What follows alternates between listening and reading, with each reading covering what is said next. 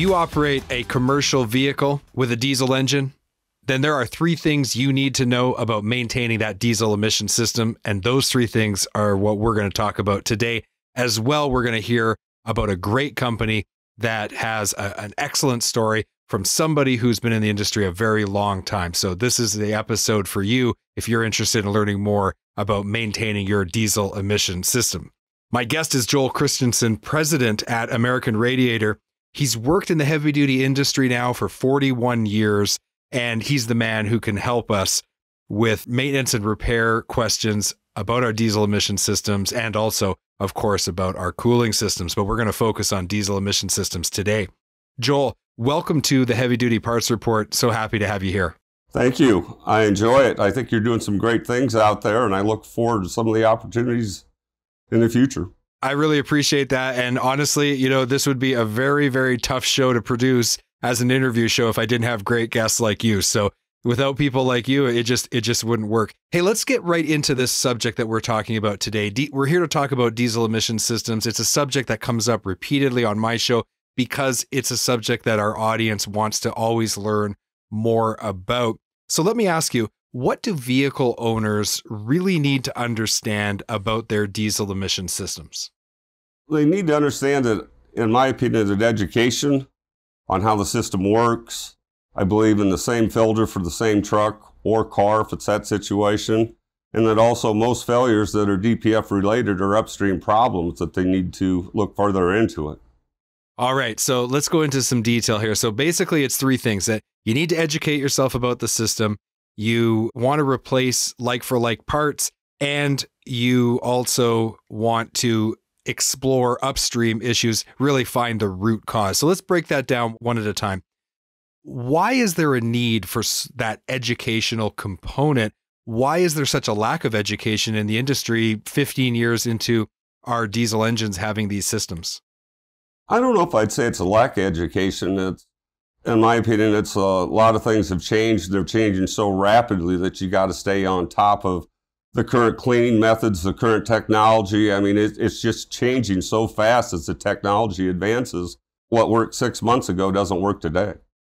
It reminds me of when I was a kid and computers were first out, and every 6 months you needed to buy a new computer because it was changing so much. And even in the last few years, since 2016, when I came back into the trucking industry and got back involved in heavy duty parts, I was surprised in many ways how a lot of things hadn't changed. And yet, since I've gotten back in the industry, you're right, every year there's this acceleration of technology and changes to equipment and also just the requirements for service repair shops and vehicle owners. It's a lot to keep up with. So I see how it maybe not be a lack of education, but really just keeping up is a challenge.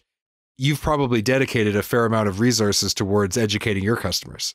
Yes, we believe it's the biggest factor in making sure, you know, they're getting the right education. We're offering the proper repair procedures or cleaning procedures for the filters. It all ties hand in hand. And we learn from our customers every day too. There's times we'll walk into a shop and they'll say, "Oh, did you see this new bolt?" And you read through it and it's like, okay, we've got to adapt and overcome and make some changes to what we're doing. That makes a lot of sense. So when you say the filter you take off is the filter you should put back on, a like-for-like part, are we talking about the difference between will fit and exact fit? Like, what exactly do you mean there?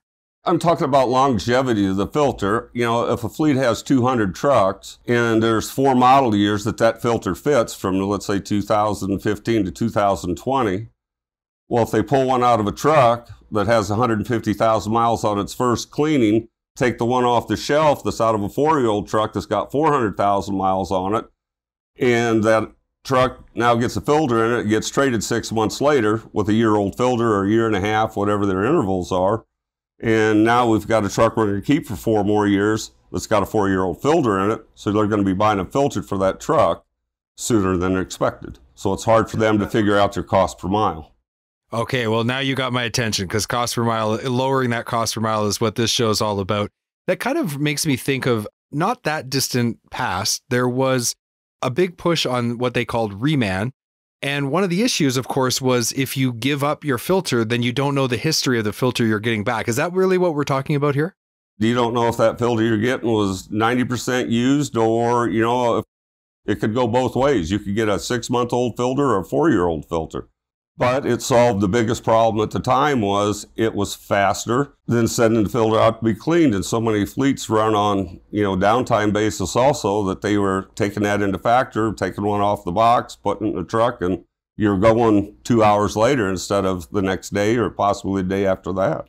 Yeah, balancing that need for uptime with the total cost of operation and the cost per mile down the road, it's a constant battle.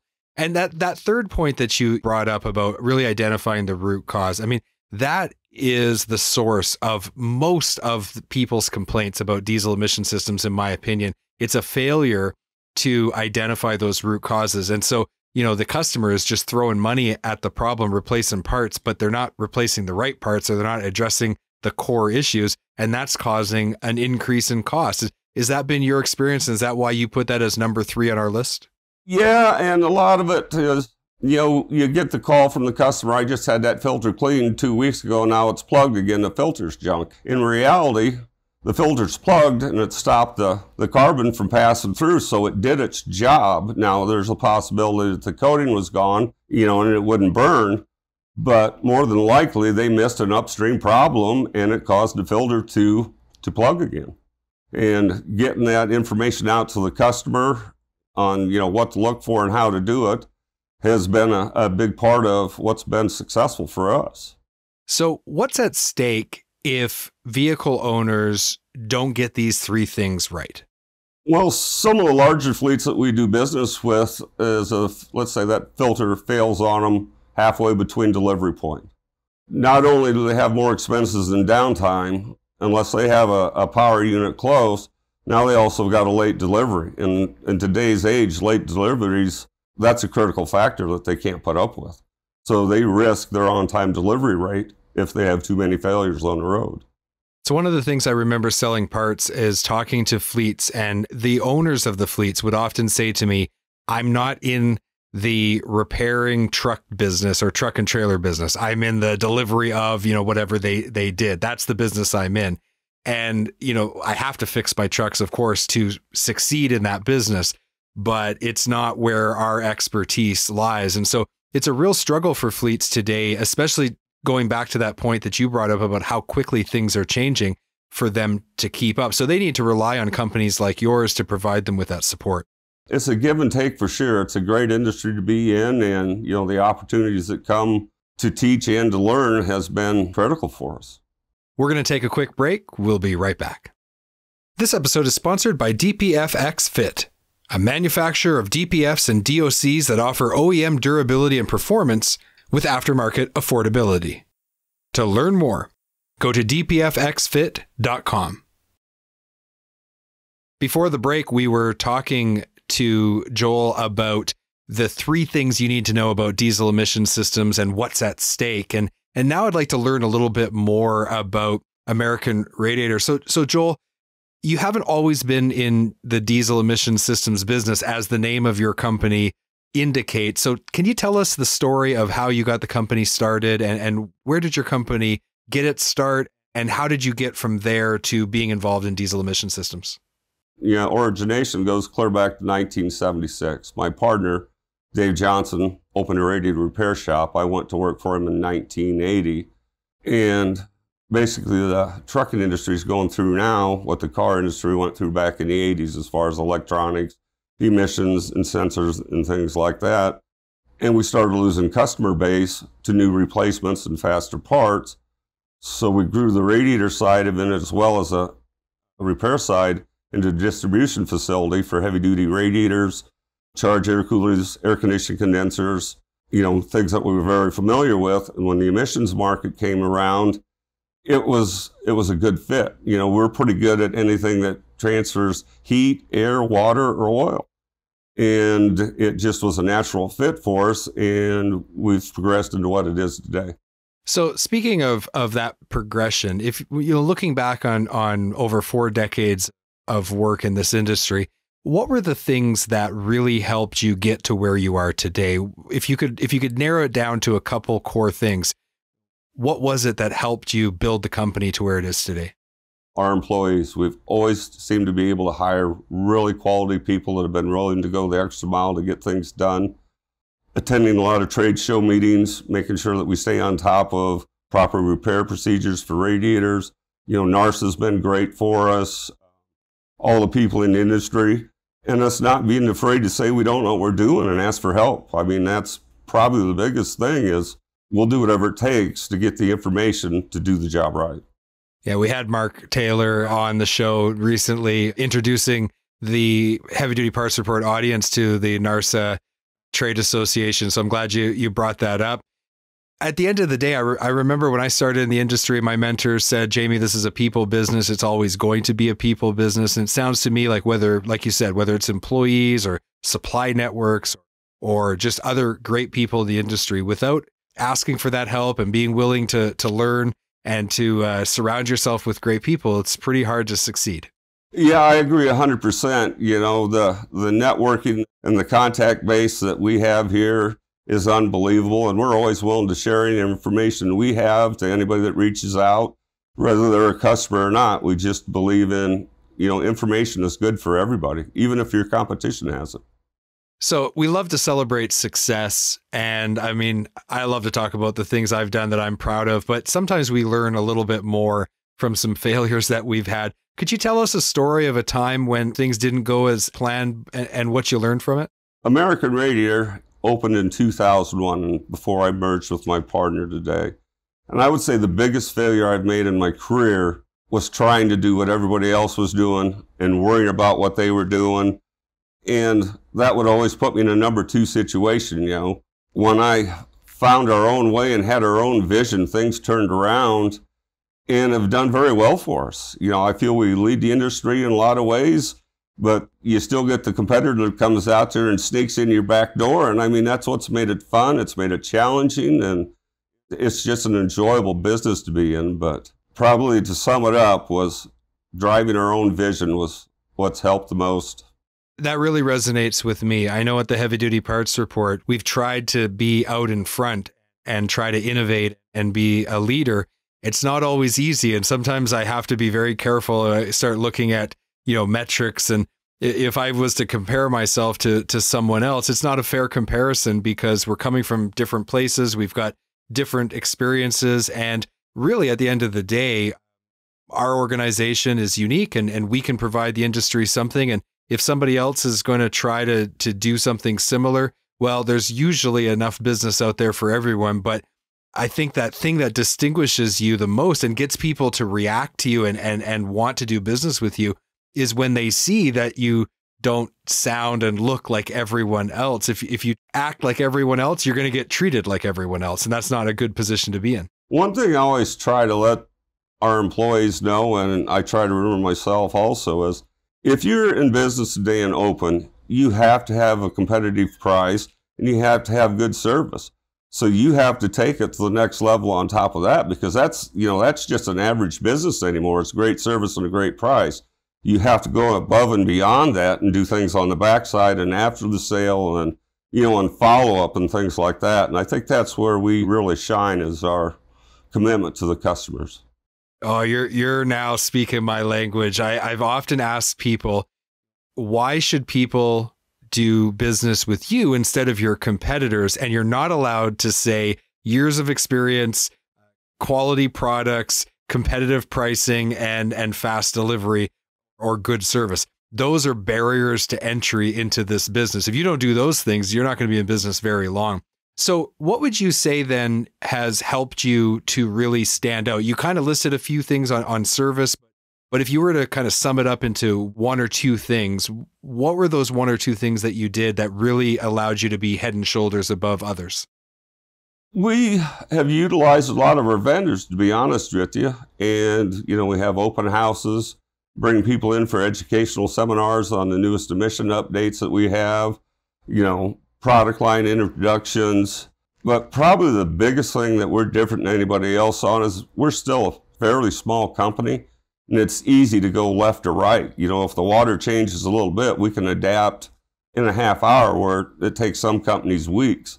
We tend to be a little bit more liberal with our warranties, and help a guy out. If he picks up a new DPF and it fails 2 blocks down the way, because he got in a wreck or hit something, most of the time we'll cover something like that, just in good faith to let them know that we do want to work with you and, we're here for the long haul. Well, I appreciate anyone that has that attitude because the trucking industry is the backbone of society. And I remember one time when I was selling parts, we covered a transmission warranty, and it was like the third time the transmission had failed. There was clearly something going on. And, the guy had been working with us to try to solve the problem. It wasn't entirely his fault. And I remember when we finally made the decision to cover that warranty, his wife passed on a message that just said, "Thank you so much. It was so much stress on us and our family trying to take care of our little kids and have this big bill over our head." And that made me realize, it's not just about business. It's about people and their families. And when we all come together, the trucking industry supports the society in a larger way. So it's pretty important to have that. And I think in the long run, it doesn't ever cost you money, does it? I'm a firm believer that it makes you money. If a customer's happy, he may tell one or two people. I don't know what the exact number is, but if he's unhappy, he'll tell 100. I mean, it'll go on for days and weeks, and he'll have a bad memory forever. And we try and stop that. I mean, there's a point in there where you have to say no, but very seldom do we get there. We do whatever we can to make it right. We're one of the few companies in the industry that I know of, and I could be corrected, but we actually pay labor claims. If a gentleman puts a product in or a customer and it fails at a warrior time, we negotiate a fair settlement with them so they can get back up on the road and get going and don't have to pay for it twice. We're going to take a quick break. We'll be right back. This episode is sponsored by DPFX Fit, a manufacturer of DPFs and DOCs that offer OEM durability and performance with aftermarket affordability. To learn more, go to dpfxfit.com.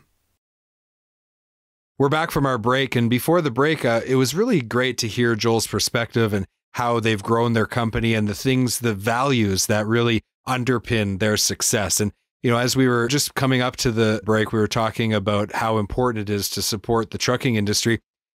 Joel, we've talked already about how fast things are changing. When you look to the future, where do you see the biggest opportunity for a company like yours? Well, it's going to be autonomous trucks and, of course, hybrid trucks or full electric trucks. I'm very excited about what's coming in the future. We're looking at batteries, and some of the things we're seeing is there's going to be cooling plates between each cell and a battery. Well, we're already a repair facility for cooling products, so it should be a good blend for us. And, my biggest excitement for me is thinking about the time when a truck pulls into our parking lot to pick up a part and there's nobody in it. Are we going to have a robot that goes out and throws that part on the truck for them, or, just getting that all figured out and what's coming? It should be very interesting. 2027, from what I'm reading, International will have the first, or Navistar will have the first completely autonomous truck. The technology's there now, but it's just getting it in the mainstream. So we're very, very excited about that.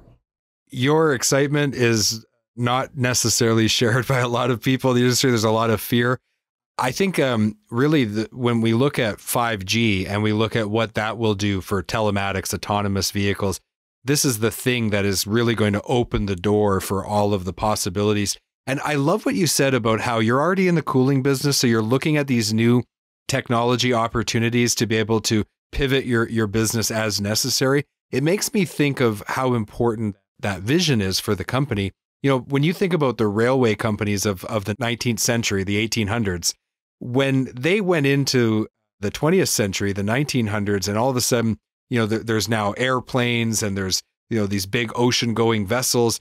Like the railway companies, their mission was just to connect people and things across this great country. They should have been able to easily adapt and they should have become the Ford Motor Company or the Boeing jet, and they failed to do that. So when you have a vision and you're willing to kind of work inside of the parameters of that vision, what you do is dictated more by the opportunities in front of us than by the history behind us. I've said it, things are changing every day, and we have to constantly look for new opportunities. We don't want to be a Me Too company. We always want to be out in front. We want to be a leader and an innovator. And, of course, we do have the Me Too products, but our most success has always come from something new. When you look at these potential opportunities, you look at a lot of the things that are changing. What are some things that aren't going to change about your business? Well, as long as I'm here, it'll never be an automated phone system. Press 1 for this, press 2 for that. You know, you hear the word customer service all the time. I like to focus on customer experience. I want them to be able to come in and when they leave, feel good about what happened, not just get a good product. So we always try to focus on the customer experience, whether it's the young kid comes in with his dad and, give him a candy bar or anything along that lines. It's just, we try to give them a good experience so they have good memories about, what they receive. Because, you come in a $2,000 bill and leave not feeling good about it, it's, they're not going to remember you well. So we try to make them feel extremely pleased when they leave. Yeah, none of us like to have to fork out that money, but when it's a work vehicle that makes us money, as long as we're, keeping those maintenance things in check and we're not having catastrophic failures, then that's part of doing business and we're getting a positive return on investment. So then if on top of that, we have a great experience, who are they going to come back to? Correct. Yeah. And customer experience with the integration of digital technology, I hear a lot of people almost having the attitude of like, well, we did it the traditional way, the offline way, and now we have to abandon all of that and do it the digital way. And I don't see it that way. I mean, customer experience is both in the shop, in the store, as well it is online, on our website, wherever they're interacting with our business, that focus on customer experience can be applied. And usually it's the integration of all of this together that makes for a winning combination. How do you feel about that? Oh, I agree 100%. We have the internet and the web store where they can look it up, get OEM part numbers and stuff, but it's still nice to be able to call that customer and say, hey, we see you bought this part, and most of the time it takes this when you got a second to double check, by still having the human experience involved in with it. People like to buy from people, and we try to get our people involved in the sale as much as possible, or the service. It sounds like you're creating the best of both worlds. Joel, we started off talking about diesel emission systems. Let's end talking about diesel emission systems. What is the one thing you want people to remember from today's conversation if they're only going to remember one thing? It's just education, follow proper maintenance, and just keep things running as smoothly as you can. I'm a firm believer, if an educated consumer, they're so much easier to do business with than somebody that doesn't understand the problem that they're having. It flows better for everybody if everybody shares as much information as they can. You've been listening to the Heavy Duty Parts Report. I'm your host, Jamie Irvin. We've been speaking with Joel Christianson, who is the president at American Radiator. If you'd like to learn more about their company, visit their website, radiatorpros.com. Links will be in the show notes. Joel, thank you so much for being on the Heavy Duty Parts Report. It has been a pleasure talking to you today. I appreciate it a lot. Thank you.